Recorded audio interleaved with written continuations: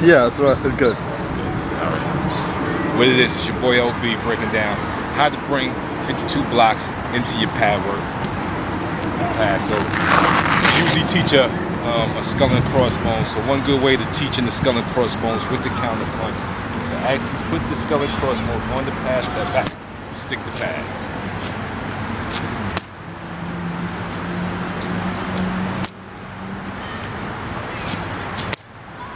Same thing with the lead, with the left hook. Start here, put your arm on the pad so you can get used to what he's doing. He's pressuring too, so you get used to push me, so you can take away this. You can get used to as he puts that pressure, I put it in my leg, rip.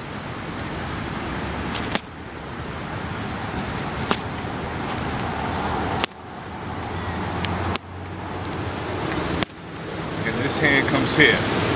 One other thing to work on, pad out.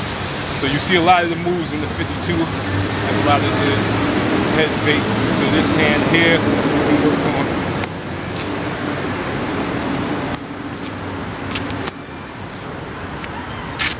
Practicing your catches with his extended hand.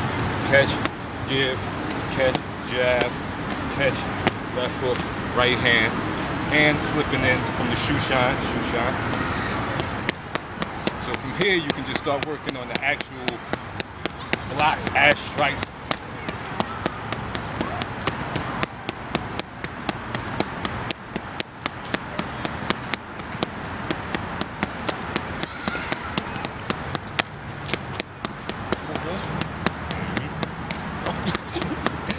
Good one.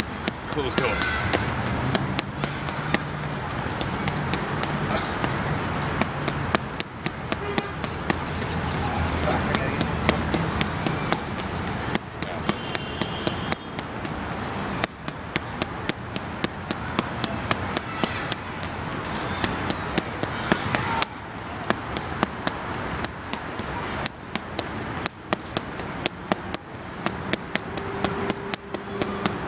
So you can start working on all types of drills, rhythms, to make it more natural, more free-flowing.